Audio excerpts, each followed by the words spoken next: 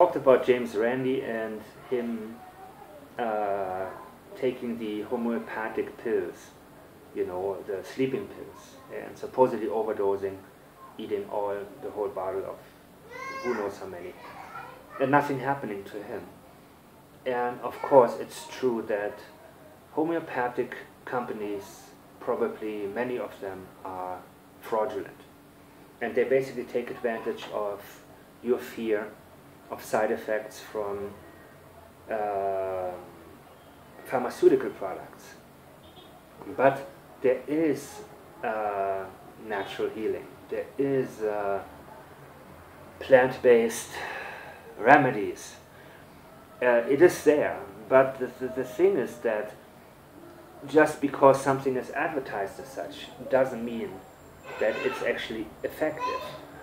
So we are always dealing with people. Whenever you search for something and want something, you always have somebody there that's taking advantage of you wanting it. When you have sugar substitutes, for example, that are much worse than sugar for you, it's important to be level-headed here and make good decisions based on getting the right information from the right people. So I'm hoping that if any of you have any kind of information or advice, something that's worked for you and proven to work, and again, we are not doctors here. Don't take any of my advice. You know, I need to tell you that. If you have problems, see your physician.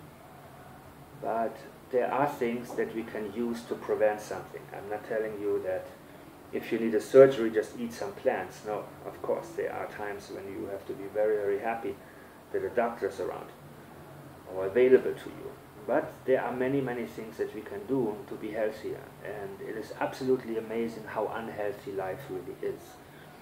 When you have the mercury in the tuna and all of these things, it's really alarming. And I'm always wondering, our life expectancy would probably be 120 years if it wasn't for all the poison that's happening in this world.